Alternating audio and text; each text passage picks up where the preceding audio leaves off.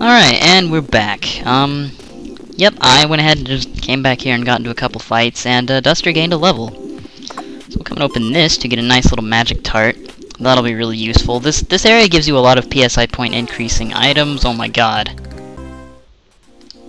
Alright, so now that that's done with, you can head over here for another item box, which gets you some nice double jerky.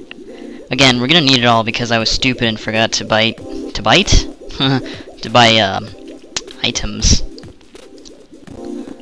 No, don't even... Okay, good. I thought he was gonna come after us.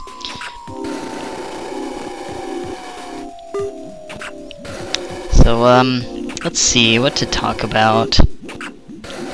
So, I've been watching some, videos as of late. Well, I do all the time, but, I was watching some Game Grumps the other day. I don't normally... Oh, by the way, that's a dead end over there. Don't do it. And this machine here, he is out of order. It's the only one in the area that's out of order, but still. But I'm gonna leave this battle in. I was watching some Game Grumps the other day, and for those of you who... Well, for like the two of you who don't know, because everyone knows who the Game Grumps are at this point, they're essentially just a collaboration, between JonTron and Egoraptor, and ooh, he got numb. And they essentially make, video footage of them playing games and talking over it. You might say you could call it Let's Plays, but they hate that term, so it's not really, even though it's what it is. And they got to talking about, in one of their Sonic 06 videos, they were saying something like how it was turning into a Let's Play and that they were watching someone who I guess was like, hey, there's a treasure chest over here. And I'm gonna be completely honest with you guys, I'm kind of worried about my, oh, I snuck up on him. I'm kind of worried about... That's kind of creepy. I'm kind of worried about my own commentary with, that kind of thing. Because I'm like, wait, do I sound like that? I know I'm explaining with my commentary, kind of like Slim Kirby, but do I really sound like that? They didn't watch my videos, obviously, it's just that they watched someone that was like that. But when they said that, I was thinking back on my commentary, and I realized that I do point out the obvious quite often. Like I'd say, if you come over here, you'll find a treasure chest. And I guess they really hate that kind of commentary, but the thing is I don't know, is it really that terrible that someone's like that? I mean, Let's Plays can be either a walkthrough or a vlog experience, or just sharing love of a game. I mean, they're kind of diverse, and I think for me personally, with the way Let's Plays are, there's a new enemy here. I'll go ahead and fight it. But I think with the way that Let's Plays are, real quick before I go on that though, the Rock Lobster has a lot of defense, but its weakness is actually Thunder, so you're gonna want to take advantage of that. See, only doing 45. But I think for me with Let's Plays are kind of a personal thing. I mean, everyone does them differently, and no one really does them the same. Like, I kind of go off You did not get numb. You just attacked me. I go off on tangents sometimes when I feel like it, but then again, I kind of worry about it. I really do. I'm really worried about my commentary quite often, because, I sometimes don't feel like I'm quite good at it, and I know that sounds like I'm just doing that to be an attention hog, but I really do worry about it. I mean, nobody ever says anything to me about it, about the quality of it, so I guess it's okay, but I don't want to fall into some sort of trap to where all I'm doing is sitting here playing a game for you guys, and just going and saying, so if you walk over here, there's an item, and it's really cool. I mean, I just say that stuff because it's my honest opinion. And that's kind of what a Let's Play is. It's a personalized playing experience. If you don't want to do something, then you don't really have to. I mean, some people like the Sample Man, for example, who... Here's a little shout out for you, dude, even though you don't really need it, because I probably won't help you out much. His style is a bit more of the silly type. I mean, he doesn't do walkthroughs, he's just completely ridiculous and random. I mean, sometimes he makes really weird political jokes and it kind of goes over my head. But, I mean, it's his personal thing, that's just what he does. And I don't think that it's right to make fun of people for doing that kind of thing. I mean, obviously there's Red Supre, which I don't really like for that reason. Granted, I will say that some of the stuff that they do review is bad, and you know, it's stuff that I wouldn't personally put up on YouTube. But still, I guess I'm just what you'd call a goody-goody, and I don't like to do that kind of stuff. It bothers me to think that people would take the time out of their lives to, rather than do something productive, to sit there and continue to mock people. I mean, I think we have enough people in this world as it is doing enough bad stuff, so why contribute to it any further? I mean, that's just the way I feel about it, though. I mean, Retsupre found a kind of a following with what they do, and I guess people enjoy it. And I will concede some of the stuff they do Retsupre is pretty bad. But, you know, that's another thing, is I do kind of worry sometimes. Is my content bad to the point where it can get Retsupra'd? Honestly, I think if it did happen, I'd just laugh and say whatever and go on anyway. But, you know, that's just me.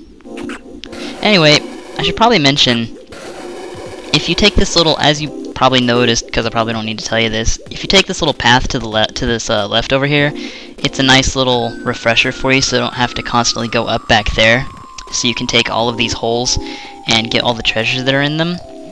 In this one is an enemy, which I guess we'll have to fight now, and a little conch shell that's pretty useful, I think. Actually, no, I lied. I don't know if it's useful. But I'm gonna take it anyway, just in case. I don't think it is. I'm pretty sure it's not, but you never know. It might sell for a lot. Or we probably use it for something. I don't know, I never could quite figure that out. But then again, I also haven't played this game in a long time, so dunno. I'm gonna take it just to be safe. And I know it might look really ridiculous, me constantly going back and forth between these things, but really, you don't have the time to go to a new area. And Kumatora is getting feverish. Alright. Normally, I shouldn't be happy about that, but in this game. So yeah, I was kind of wondering, what are your guys' thoughts on, Game Grumps and their whole thing, and what are your guys' thoughts? Are they right? Are Let's Plays really uncreative? Because, I mean, I will admit, I didn't think it was that hard, but once I got into Let's Playing, it can get pretty tough trying to keep up commentary and keeping stuff entertaining enough for however long a video needs to be, or however long you want it to be. So, to be fair, I personally find it to be really tough. And I think what ultimately happened is they just watched the Let's Plays that were particularly bad or not their kind of Let's Play. And I mean, I don't also think it's fair to completely just negate an entire... Oh, there we go. Defense down Omega. Sweet. I don't think it's fair to completely negate a video type because, you know, it's just that they saw one person and immediately assume that everyone's the same.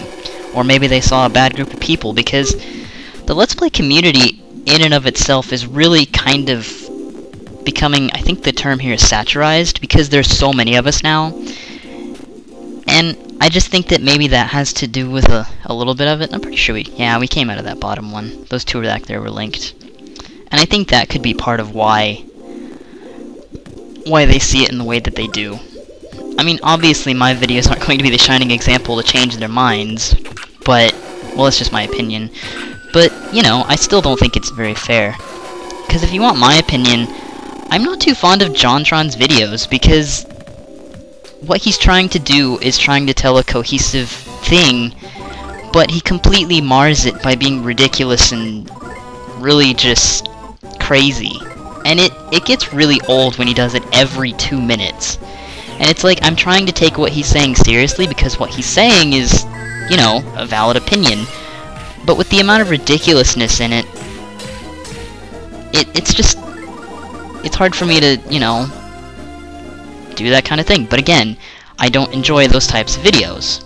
I don't enjoy that take on videos, and if I were to make my own in his style, I'd probably do it a lot differently than the way he does it, but that's okay because that's my preference.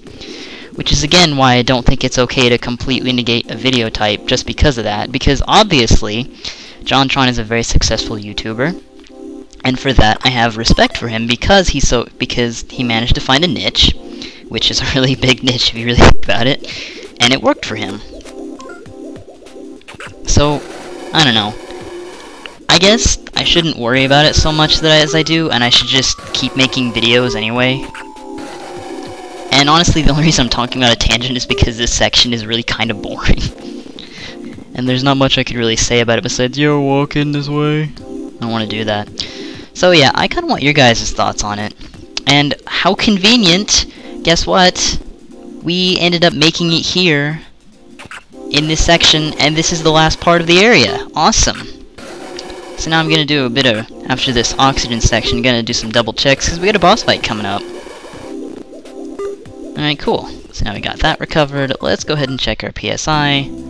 Does anyone need really bad healing? Let's go ahead and fully recover everyone, because this boss generally, he sucks. And let's go ahead and, no, I don't want to equip. We want goods. Yeah, she needs some PSI points. And I think we'll give her the other tart. There. And that, let's give some healing items to Boney. And that too. I don't think we'll need all those, because when I practice this boss is really easy. Still. And then we'll give Boney the bomb too, just so we can do damage. Let's see. Alright, and there we go. This, by the way, is a save frog over here, so if you're playing the game normally, I recommend saving, but I don't think I need to. And now we're going to get sucked up into a boss fight. Awesome. So we got Master Eddie here. Master Eddie, as with all bosses in this section, in this area, is weak to thunder. And he's got some attacks that really suck, like most bosses at this point in the game do. One of which is Whirlpool, which will essentially deal about 120 damage unchecked to your entire party. Yeah, that move sucks. Just saying. So let's go ahead and do the pencil rocket. He's also got a lot of speed. At least for me, he doesn't. Oh, it didn't work. So he's gonna do... Oh, wow. Last time I did this, he started with the Whirlpool. So now everyone's got a shield on, which is good. Do some PK Thunder in here. Yeah, see, he takes 160 per hit. And you didn't hit anyone, Kumatora. What are you doing? So yeah, now I'm gonna save Lucas for... Ooh, yeah, I want to do that. I'm gonna save Lucas for the healer, as that's generally what he should be in these kinds of fights. In boss fights, you gotta be careful with that. That's how I play, you know. You wanna do something else with him? Sure, go for it. Oh, sorry, I gotta scratch my nose there. So, that's really all there is to this boss. I would recommend getting his attack lowered, including the shield thing, because see, that's 25. And I have proven from personal experience that his Whirlpool damage is also affected by his physical attack damage, so you do want to do that just to be safe, because his attacks do hurt. And that's really all there is to this boss fight. He's honestly not that hard, but trust me, there's a good reason he's not that hard. You just survived one of the most annoying sections in the game. And here comes the Whirlpool. See, 43 damage to the entire party. And that would have done a whole lot more damage if I hadn't had shields on and lowered his attack. Yeah. So you can tell... Oh, Kumatora. What's with my bad luck in recording this right now? Come on. Last time I did this, she didn't miss that much. Yeah, bonus shield went down, so we gotta recover that. Oh, come on! Really, game? Really? You're gonna do that to me? Ugh. Sometimes.